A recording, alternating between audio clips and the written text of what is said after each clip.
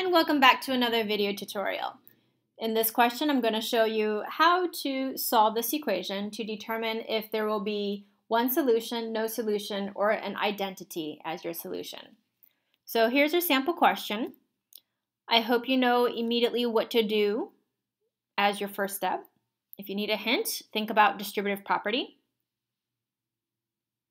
When you apply distributive property, you're going to distribute the 6 and you're going to get, on the right side, 6 times 4 is 24, and 6 times negative y is minus 6y. What do you notice now? Something should be pretty obvious. I hope you notice that each expression on both sides of the equation are identical. It's exactly the same.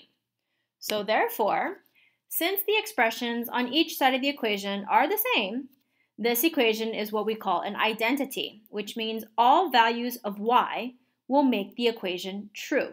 So for example, if I say my y value is 0 and I substitute it into my original problem, I'm going to get the equation 24 equals 24, which is true. If I continue to change out different values of y, I will still get a true equation or true statement.